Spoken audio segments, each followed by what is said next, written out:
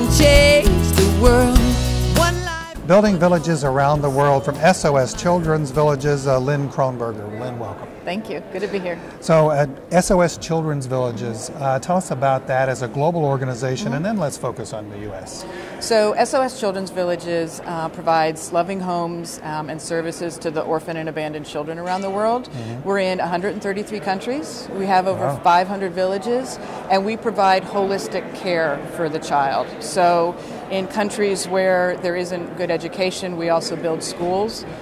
We provide health clinics where there aren't medical facilities, but most importantly, we provide a home, an actual structure, and a mother, which is what makes our model very different. So we're long-term care for orphan and abandoned children. Wow. Yeah. When I was a child growing up, there seemed to be a lot of orphanages, and then they seemed to go away as the foster care circumstances here in the United States grew. Right. But there are still a lot of orphan children around the world, aren't there? Absolutely. And we don't think of ourselves necessarily as an orphanage because we do provide that mother. If siblings are orphaned or abandoned together, we don't split them up, so siblings come to the home together. We build families. We don't want to rip them apart further. So whatever family is left intact, we keep them together. And then depending on the country and what the culture is like, 6 to 10 children per house. So it's much more of a home setting than an orphanage. But given that, there are over 150 million children abandoned and orphaned in this world today, so there's a lot of work to do. And yeah, I mean, I feel so sad when I hear that there are 150 million abandoned children, because I think of that as that there's 150 million brains that could be doing wonderful things in the world. Absolutely. How, especially a child who is in a very poor country. Sure. How do you work with that community to help the children? So that's a great point, because one of the things we're trying to do, the original SOS model, we were founded to provide structures for children during the war. That's how we were founded. World War II? Yes, World War II, in Austria and Germany. But from that, after we've built all of the villages, we're starting to provide more services in the community to assist the children, maybe to reunite them with their family if that's an option. But the other thing is, what can we do to prevent abandonment to begin with? How can we support the community? So are parents having to give up their children because of war or because of disease or poverty?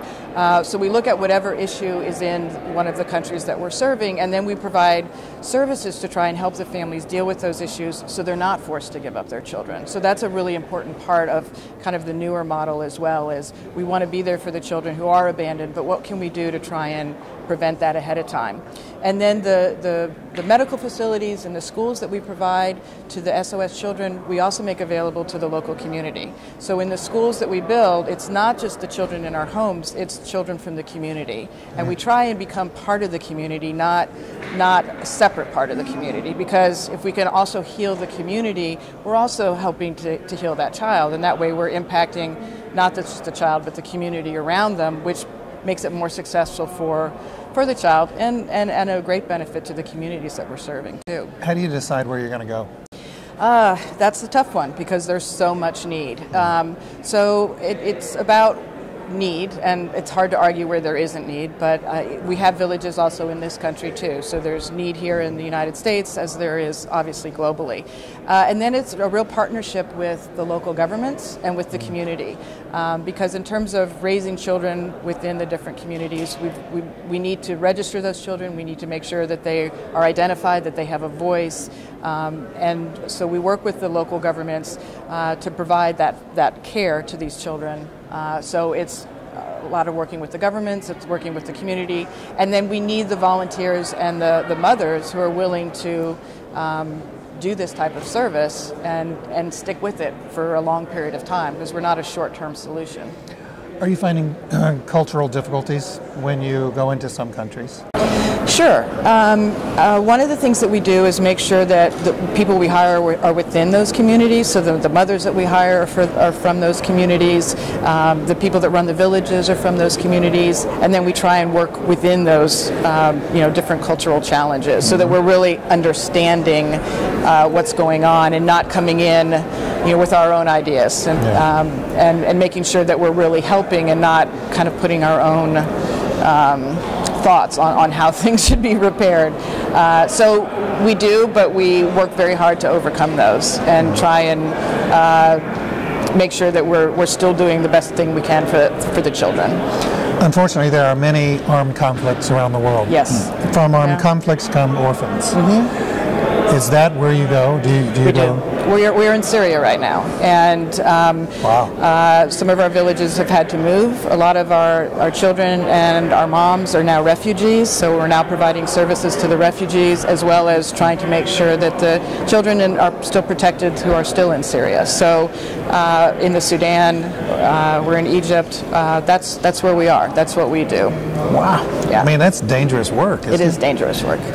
How do you work with the local governments there, or, I mean, in the cases of some of those countries, there aren't local governments, are there? Well, the agreement with the government is that we're there to protect the children. So we stay apolitical. We don't make comments about what's going on because our sole purpose is to protect the child. And we let the governments do what they need to do to try and figure out how they're going to best lead the country. But our purpose is there for the child. So everything that we do and say is all about child's rights, about making sure that the children are protected.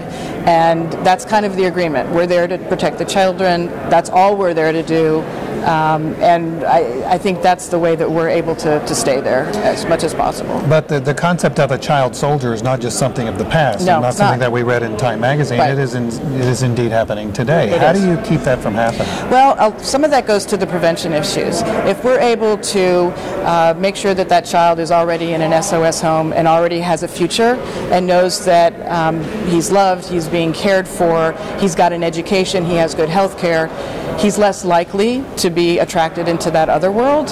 So prevention is a big part of that for us. And we do what we can to make sure that that is not an enticing prospect.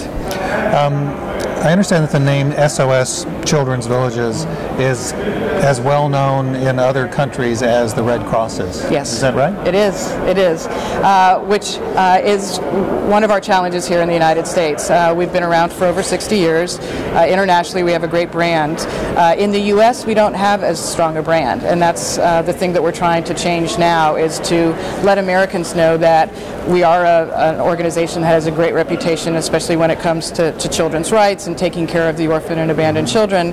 But we didn't start here, and so we've got to catch up in terms of letting people know. We work a lot with the UN, and so there are certain sectors in this country that know us very well and know of our reputation. So now we're trying to get the word out and let Americans know that we do great work. We also have villages here in this country. So we have villages in Illinois and Florida that do great work and work very well with the governments there and have a great reputation there. So we just need to spread the word a little bit more. How did you determine Illinois and Florida versus any other state? Yeah, good question. Both in Florida and Illinois, we had philanthropists from Europe who knew about SOS, who were living in Florida and Illinois at the time, and knew what the model did back home, and thought in their new community that this is what Illinois needs, or this is what Florida needs. It needs an SOS village, and so both two different philanthropists started those initiatives, both in Illinois and Florida. It sounds like you're taking on a monumental task. Yeah. I mean, protecting children who don't have people there to protect them. How can you ever get enough people to do this? It is a challenge. Money is one of the things that it takes. But when we work with the communities, we find that the communities that we work in are very invested in trying to give a better life for the children. And so finding mothers, finding workers for the villages it's a challenge, but it's not impossible, because I think it gives the whole community hope. And this is a chance to try and turn things around, make things better for the children that maybe they didn't have, and a way to protect their community is by protecting their children. So it's a successful model, it does work, and it's just finding those people within the community that really want to look towards the future. And by protecting the children, that's a good way to do it. There are stories over the past 5-6 years out of Brazil where children are leading some very, very difficult lives, and as a result of that, they do what probably anybody would do who is out there on their own, and they become essentially very, very wild. Yes. And very dangerous to society in addition to themselves. Is there anything that SOS Children's Villages can do for them? Again, it's about the prevention piece of it. So the same things to prevent abandonment are the same things from preventing a child to go off track. If they have that security, if they feel loved, if they know that there's a future, a lot of those children are branching out and doing wild and dangerous things because they don't really feel like they have a future. But if children know that they have a bright prospect, they're more likely to stay on track in terms of an education and trying to find a way to become a successful adult. So that's what we try and do is really work on making them feel loved so they don't have to go out and try those behaviors that put them and others in a dangerous situation. This is a question that I often ask of guests, and I'm not certain that I should ask it of you because of the difficulties of your work. What is it that keeps you up at night? What doesn't keep me up at night? Well, it's kind of like taking care of orphaned and abandoned children. What helps me sleep at night would be the success stories, and we have a lot of really wonderful success stories. Okay, help us out. Help our audience out right now. Let's hear some success stories. So when I first came to SOS, I met a wonderful alum named Gebre, who was from Ethiopia. He was delivered to SOS Ethiopia when he was 3 months old. Both his parents were dead, and he had several siblings, and his grandfather couldn't take care of all the siblings. So the younger siblings came to the SOS home. He grew up through the SOS villages. He attended our college in Ghana and got a scholarship to Harvard, and has graduated Harvard and now works in Boston on energy. Congratulations. So, exactly. And there's a brain that at 3 months old could have been abandoned, but instead he's doing great things in the world. He's doing great things, and there are over hundreds of stories like that in the United States of children that have come over here and really made a life for themselves that grew up in SOS villages. So what helps me sleep is knowing that the work we're doing is actually working, and that I get to meet people like Gebre on a pretty regular basis and hear how important the work we are doing was for them. And they honestly say to me, if you weren't there, I wouldn't be here. And so knowing that makes it a little bit easier to sleep. So I want to switch then back to the United States. Sure. The United States has a very deeply ingrained, and I'm going to say it in a positive way, foster care system. But you offer something different. We do. We provide a different model. We hire the mothers directly and work with the mothers and train them to become good mothers, but mothers who have to deal with issues that not every mother wants to deal with. So a lot of the children that come to us have been through some real traumas. And so for mothers who have to deal with children who have been emotionally damaged, there's some extra work and there's some extra training. So we make sure that the mothers have that training on the front end. We provide the structure for the foster mother and support for that mother. So when she needs a night off, we have somebody to step in and take that role. So it's kind of a foster care system with extra support within the SOS model. So in the United States, our programs are looked at as an extension of foster care services.